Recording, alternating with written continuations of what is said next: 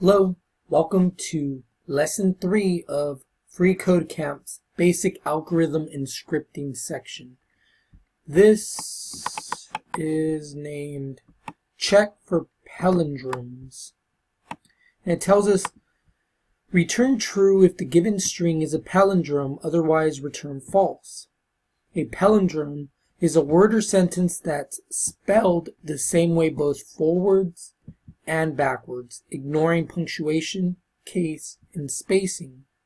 Note, you'll need to remove all non-alphanumeric characters, punctuation, spaces, and symbols, and turn everything lowercase in order to check for palindromes.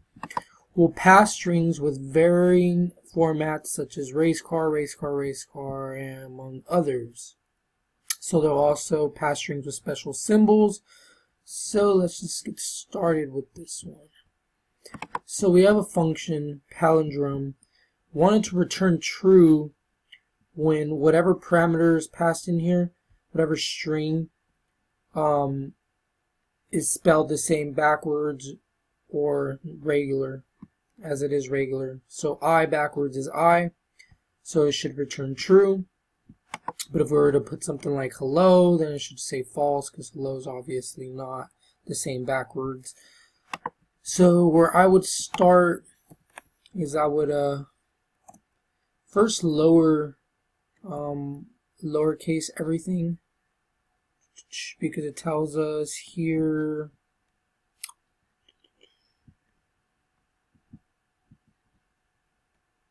so ignoring punctuation, case, and spacing. So we could do string dot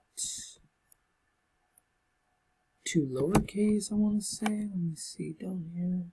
Yeah, to lowercase. To lowercase. So that should automatically convert whatever string we get in into all lowercase.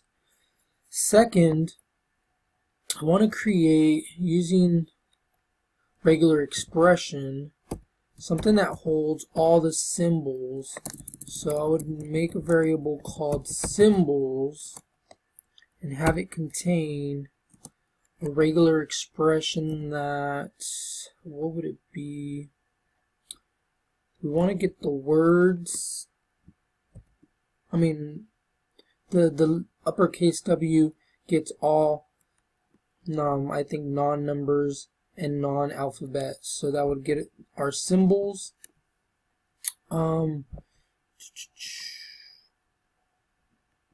Get the symbols. I want to say global.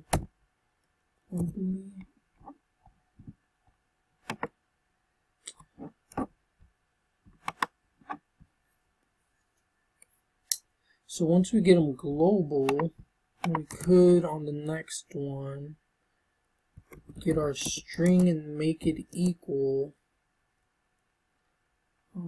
string dot replace, and then we want to replace symbols with no space.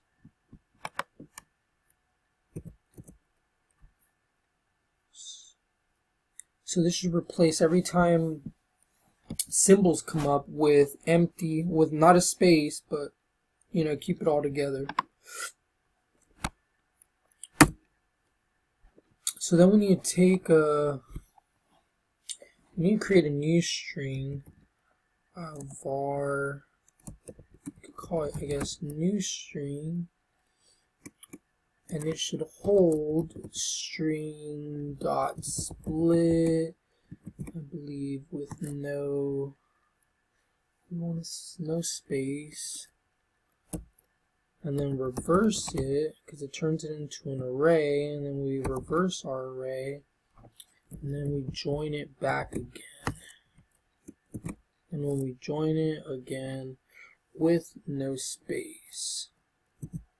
So what this should be doing is it's going to take our string, split it into an array, reverse the array, and then join the array back together with no separation. So let's see what this So once this is done, we could say here, if new string is equal to the triple equal to string, do this.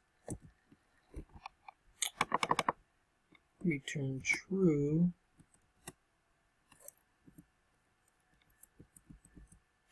And then under this, else return false. So this should be there. Return false. Let's see what this does. So underscore, is that palindrome? Race car should return true. Let's see. So I think, oh, my symbol variable, this should be backslash. Let's see what this does. So we're still getting, for this underscore, I can say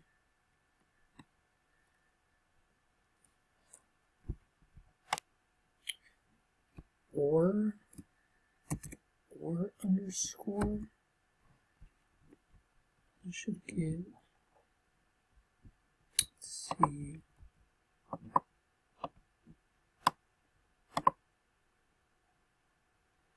so this one is still, that should return true. What is going on here? Let's see what it returns real quick.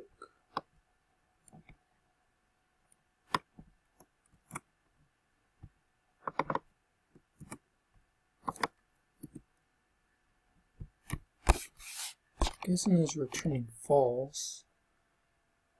Two lowercase.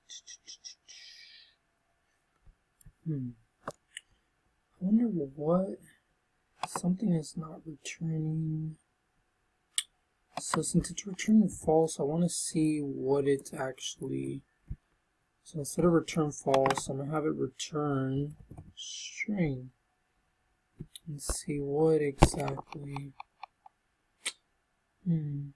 So it is removing, oh, it's not lowercasing everything. So what I'm thinking, oh yes, of course, because we need to save the two lowercase into all our string, into our string variable. That way it changes it on all these other instances. So now it should work. So pretty much what we're doing is, once this is passed in to the parameter, it runs this code. First thing it does is it takes that whatever parameter was brought in and it sets it to lowercase letters, and it sets that as the new value of string. Then we create using a regular expression a variable symbols, which actually holds all our symbols and the underscore. And then we take our string and we replace symbols with no space, so we pretty much just bring everything together. And then we have a variable new string, and this new string takes the old string, or the original string, we split it into an array, we reverse the array, and then we join the array all together back into a string, and this time with no symbols, all lowercase. So then when we check through our if statement, if new string is equal to string, then if they are the same backwards, forwards, then it should return true, otherwise it returns false. And this should be it for this. Let's key.